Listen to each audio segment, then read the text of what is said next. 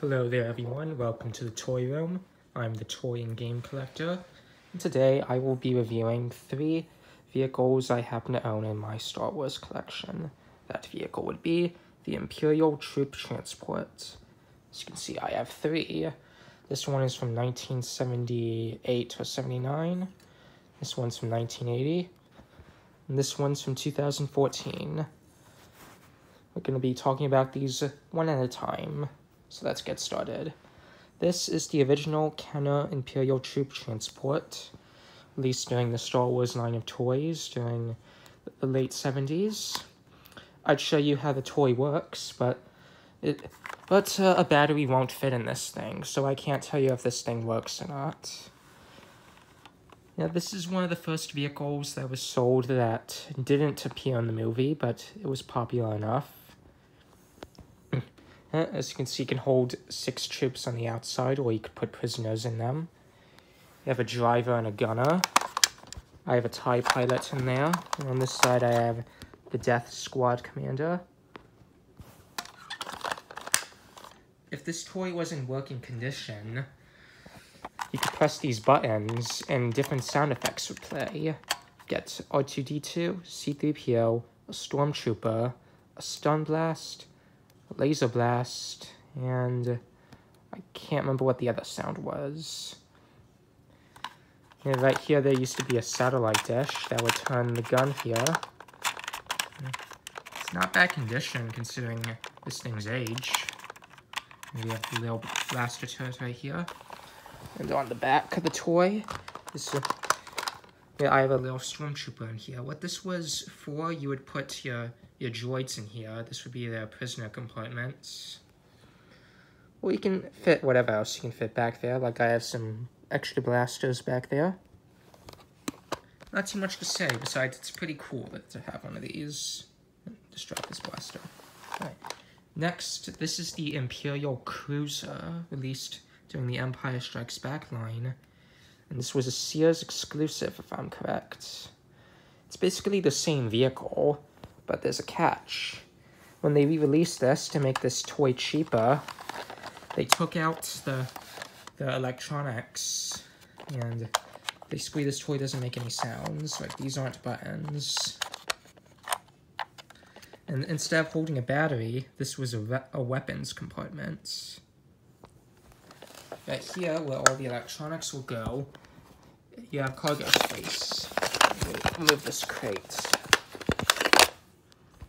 See? You have cargo space. Pretty dusty in there. But otherwise, it's basically the same vehicle.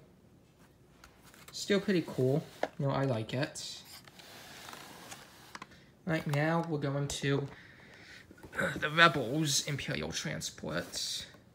Yeah, this toy was released around 2014 for the Star Wars Rebels cartoon. Let's take a look at the box pretty quick. Here's the box. Here's the vehicle in a fantasy scene. Yeah, right there tells you to watch Star Wars Rebels. You know, back when that was still a show. Yeah, I enjoyed Rebels. I really did. It's the back of the box. Imperial troop transports deploy stormtroopers into battle and are equipped with heavy armor and powerful laser cannons to eliminate any rebel threat. Here's the back. This thing opens. There's the gun. Yep. Pretty cool. Alright. Enough looking at the box. Let's look at the toy itself. Here's the laser cannon. This fires 2 missiles. Yeah. Here's some Rebel Stormtroopers. I always found their helmet designs a little goofy, but hey, I still love collecting Stormtroopers. This thing doesn't have wheels, unlike the Kenner one. This has them molded on there. It's still a nice toy. Here's some Rogue One Stormtroopers.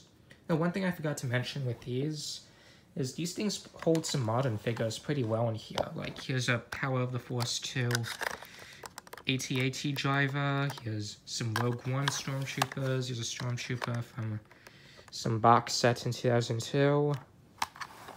Here's a Disney Star Wars Stormtrooper. At least I've heard it's a Star Wars Stormtrooper. Can't confirm or deny that. Yeah, back to the Rebels transport. This has 2 guns on the front that move. Pretty cool. This thing opens, and you can hold 3 figures inside. I have the ATDP driver, the Grand Inquisitor, and I have a Power of the Force 2 Death Star Trooper. Let's look at the inside. Pretty cool, you know? I'm not sure if this is what these holes are for, but you can hold blasters in there. You know, extra weapons for your troopers. Pretty cool. And this doesn't make any noises, but hey, I still enjoy it. Oh, this guy's stuck.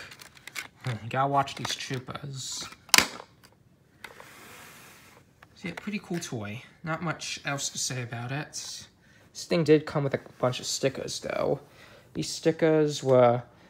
some were easy, some were harder than others. The windshield here, that wasn't a sticker, that was printed on.